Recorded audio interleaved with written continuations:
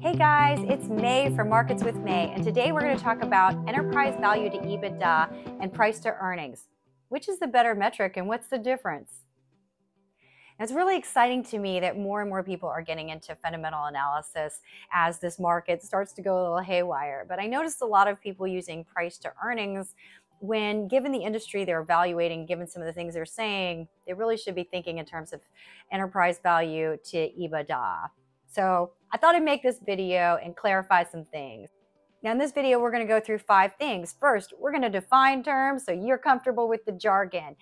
Second, we're going to talk about why we take these metrics in the first place. What's it all mean? Third, we're going to talk about when's it more appropriate to use one versus the other? What's going on there? Fourth, we're going to talk about which industries and why it might be a little bit more relevant to do enterprise value to EBITDA. Finally, I'm going to give you a few other considerations if you're looking at these metrics and how to think about these companies. But before we get into that, past performance is not indicative of future returns. And also, like everybody else, it's so helpful to me if you like, share, comment, or subscribe to my YouTube station. That helps me know what content is relevant. What do you want to see? What should I be making? Now, let's get into these 2 metrics. Enterprise value to EBITDA, price to earnings. What's the deal there? Now, what exactly is price to earnings and EV to EBITDA? Well, turns out price to earnings is just total fully diluted market cap divided by net income. And earnings per share, as long as it's fully diluted as well, that's fine as well. Now, why do I keep saying fully diluted? It's because you really do want to take into consideration all the different share classes as well as any options that are known that are outstanding on the stock so that you can really understand what is it that you, the shareholder, actually are buying into here at the price that you're buying into it at. Now let's talk about enterprise value to EBITDA.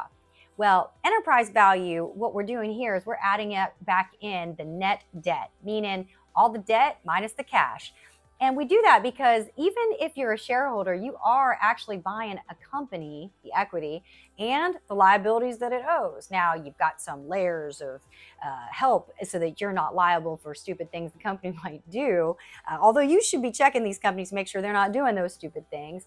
But essentially, a company that you buy still has to pay off its debt. It's got lenders, so you got to put that back into exactly what it is that you're buying.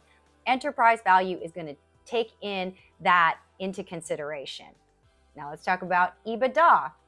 Now, EBITDA is earnings before interest, tax, depreciation, amortization, and most people in the Northeast, in the banking sector, they're going to call it EBITDA. I have heard some people call it EBITDA, and usually what they're trying to do is they're trying to stress that they're removing depreciation, amortization. Additionally, there have been a few very achieved individuals that I would never correct to their face who have called it EBITDA. As a result, if you hear it said that way, it's more typical that people in the South might say it that way. Just let it go. But most people are going to pronounce earnings before interest, tax, depreciation, that acronym, they're going to pronounce it EBITDA. Now let's talk about what it is. Now, EBITDA is, just like earnings, a metric that's trying to get a sense for what exactly is it that this company makes. Now, you're going to take earnings and you're going to subtract out the depreciation, amortization, and then interest and tax expense. Now, let's start with depreciation, amortization, because I think that's the easier one for most people to understand. For a company, just like for yourself, if you own a home, depreciation and amortization is non-cash. It's something that you're doing to the statements to basically lower your tax bill. And it turns out you got to put that back in because, quite frankly, I'm still getting cash. So even though it looks like I lost cash, I did not. So we want to put depreciation and amortization back in. And like I said, just like it's a house, it's going to be particularly relevant if your company has a lot of fixed assets that it can depreciate, or alternatively, if it has certain types of intellectual property that also gets amortized. So you need to make sure that you put that D&A back in when you're thinking about the earnings power of a company. So interest, income, and taxes. Let's handle taxes first. That one's easy. The tax rate means not just the taxes that you owe when taxes go up and down, but also international taxes, which will also go up and down. And also, if you've got a company that happens to be selling assets like crazy, and the moment they hit that sale, they got to pay some kind of tax, that's also got to be considered.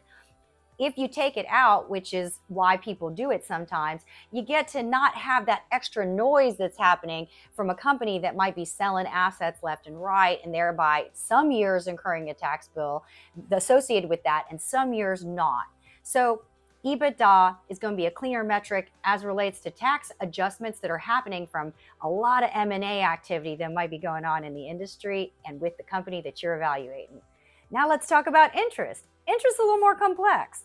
For a lot of folks, the interest portion is a loss that is coming from financing. But in some cases, you got a company that's paying down debt. That thing is swinging around like crazy. They might have had to pay a little bit of a fee to not have to pay debt going forward. And that activity might really make sense for the long-term health of the company. Additionally, some companies own subsidiaries that pay them in interest, and that's going to come out a certain way in that interest number. A lot of times what people do is they'll use EBITDA because they want to remove all of that noise as well. And then they want to look at interest income separately, particularly if it's just a really high number for that particular company.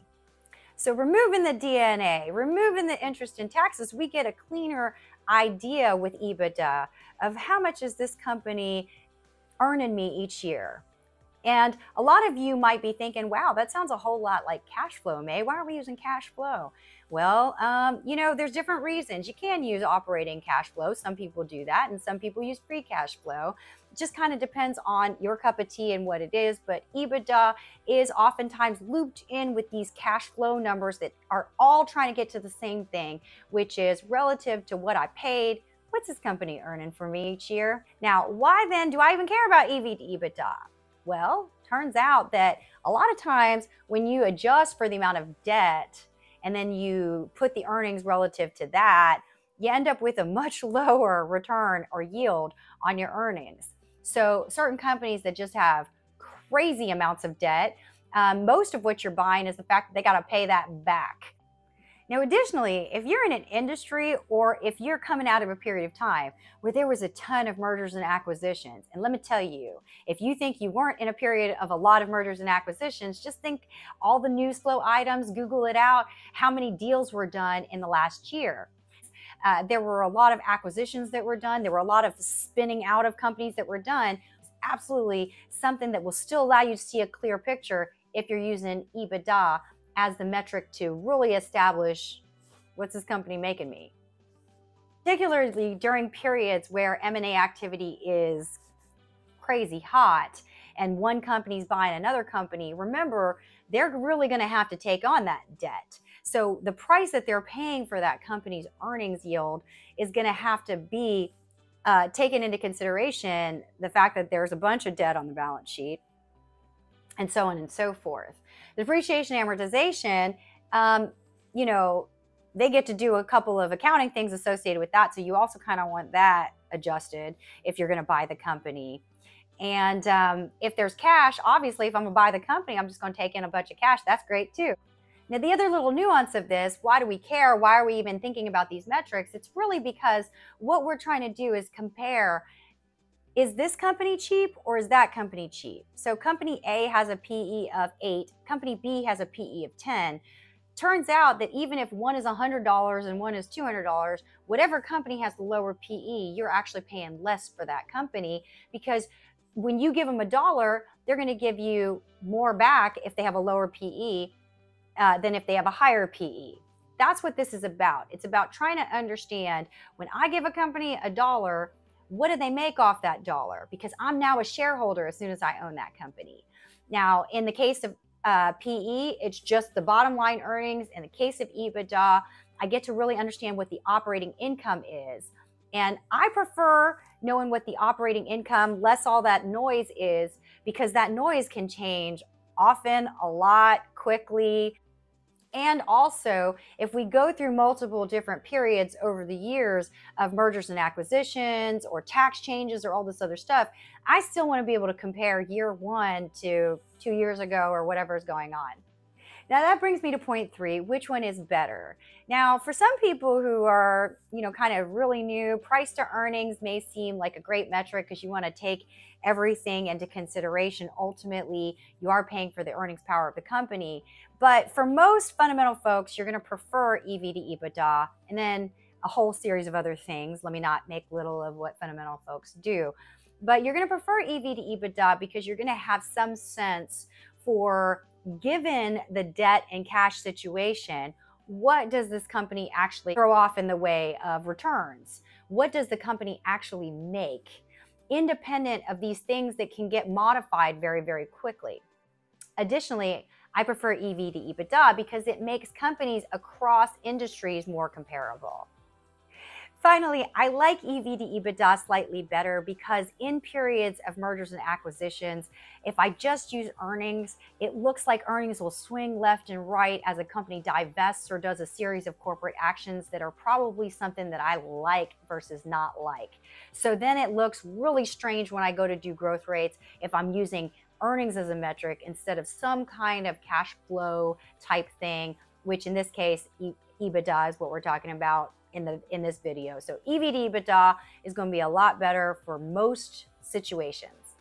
And number 4, let's talk about which industries is it most important to maybe use EV to EBITDA instead of price to earnings. And that's going to be pretty much any industry that has a lot of corporate action going on, or additionally, companies that just happen to have a lot of depreciation and amortization.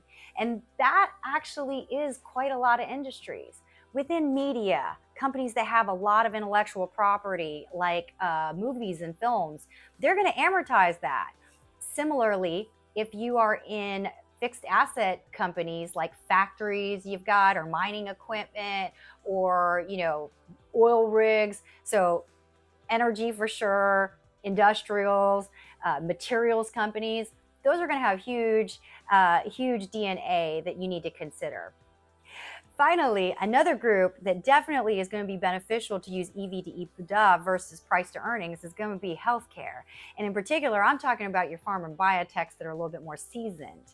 You got to think about it this way. Those companies definitely have fixed assets, but they got a lot of intellectual property. That's what those drugs really are. Additionally, some of them throw off tons of cash, and they have varying degrees of debt depending on what's going on. If you're using price to earnings, you're going to get a significantly different picture depending on what the company is.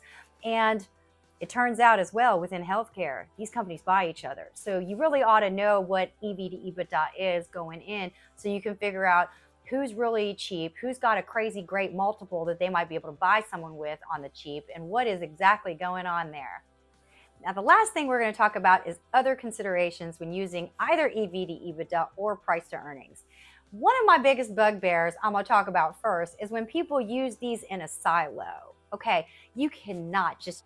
Similarly, there was a period of time when a lot of building products companies had asbestos liability, and those things traded very, very cheap on EV to EBITDA and price to earnings. And if you did it at the wrong time, okay, big important thing, at the wrong time, it would have been the wrong call for you to get into them just because you were using that metric. So it's really, like I said, very important that if you start to use these metrics, that you start to really investigate and ask those questions of why, and then look at other fundamental things.